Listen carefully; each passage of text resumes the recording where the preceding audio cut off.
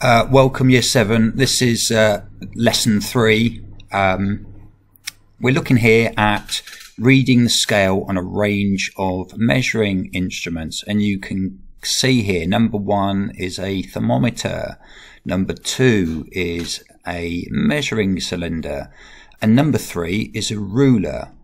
All you have to do is look at these measuring devices and read off the values, and you write the values in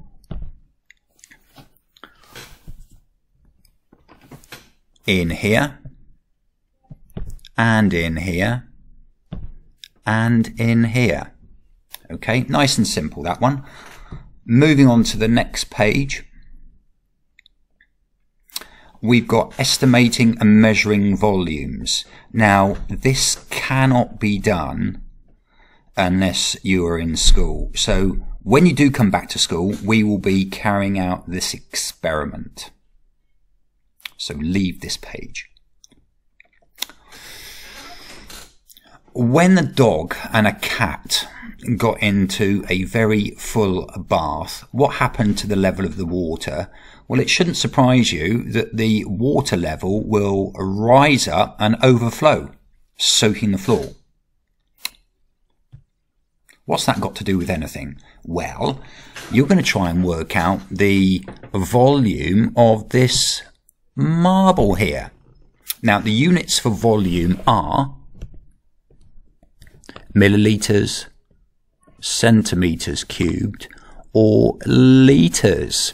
There's 1,000 milliliters in 1 litre. Now, how do you think you could measure the volume of the marble using a beaker of water and a measuring cylinder and said marble? Now, I'm just going to pause for just a second, and you can do exactly the same and think about the following points. What are you trying to do? What did you do? And then see what you found out.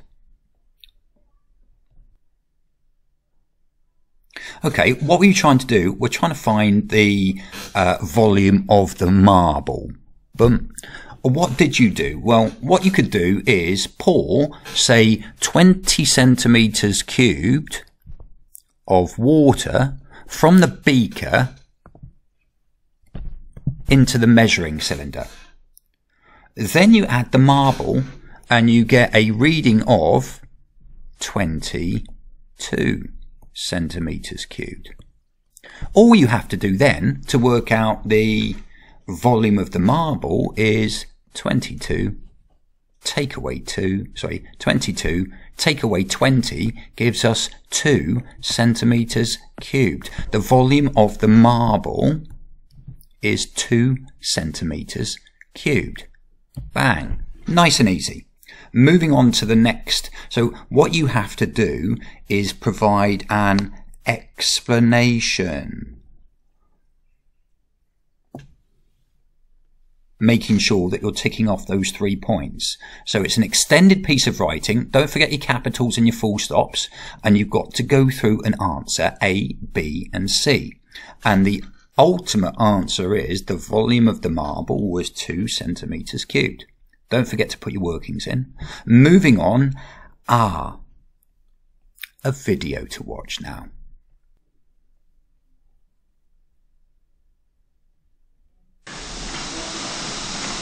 Heating things up, cooling things down. I've got here something called salol, which is a white solid. I'm going to put it into a beaker of water. You can see the beaker's hot. I've just put it on top of the Bunsen. I've knocked the Bunsen off now, but we've just got boiling water in there. I'm going to swirl this around so it melts a bit quickly, a bit more quickly. And you can see that the salol is melting. It's becoming a colourless liquid from the heat of the water. You see it's all melted now.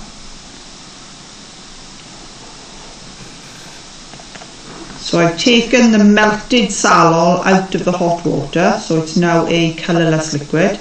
and I'm going to pour a small amount onto the watch glass. And what will happen is, because this watch glass is cold, the salol will start to solidify, and you can see different stages here, and eventually you will get back to your original salol solid.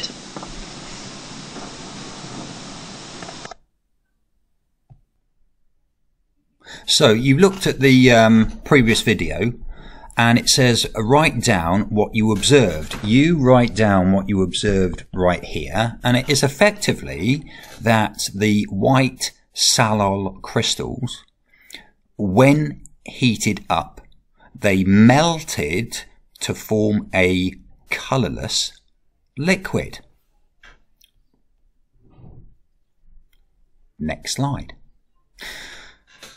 But of course, then the salol was poured onto a watch glass and it cooled down. Write down what you observed. The colourless liquid solidified or froze back into a white solid. When a liquid turns into a solid, it freezes. So the salol liquid, the clear liquid, froze and it returned to its white coloured solid state.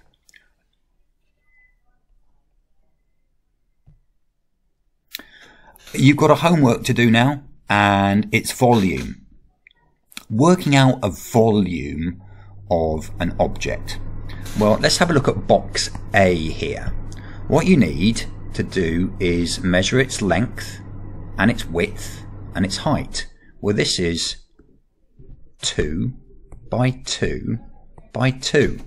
And if you times 2 by 2 by 2, that is 2 cubed, and 2 cubed, 2 times 2 times 2, is 8 centimetres cubed. What you have to do is use box B, write down the workings and write down an answer with the right units, and you do exactly the same with box C. You write down the workings and then write down the answer with the correct units. Moving on, write down the correct volumes for each of the measuring cylinders.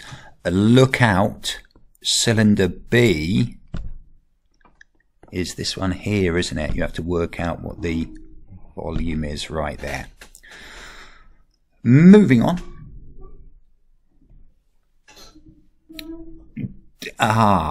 Right. So this is a before and after. Remember, it's very similar to the measuring the volume of a marble. We've got a ball of plasticine. Before it goes in, we've got this volume. At the end, the volume has gone up. You need to work out the volume of the ball on its own. And then the experiment is repeated, but the ball of plasticine is, or has its its shape changed. So it's rolled on the table using your hands.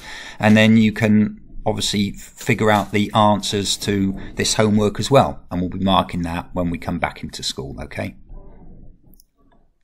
And here, we are converting litres into centimetres cubed. And you can see here in A, 1 litre actually is 1,000 centimetres cubed. So you need to just fill in the blanks here, and that will be that homework done. And finally, I don't actually have a video to show you of this, but if you imagine, if you were to put the kettle on at your home, and then above the kettle you hold a dinner plate, and the steam rises up, and then underneath the plate, the steam starts to cool down. It starts to condense. You start to get liquid water forming. Now, ice melts at 0 degrees C. This is called its melting point. Water boils at 100 degrees C. This is called the boiling point. When steam cools, it turns back into liquid water. And this change of state is called condensing.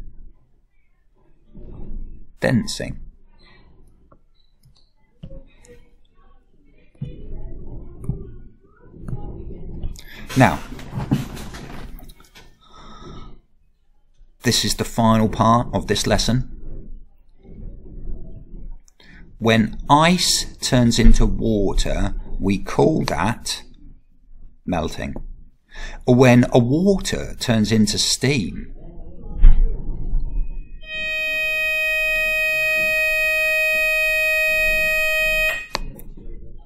we can call that boiling or evaporating. When steam turns back into water, we call that condensing. And when water turns into ice, we call that freezing. The one word that we're missing here, when water turns to steam, it's boiling or evaporating. Okay, so you could add in boiling there as well. And that is the end of this lesson, lesson 3.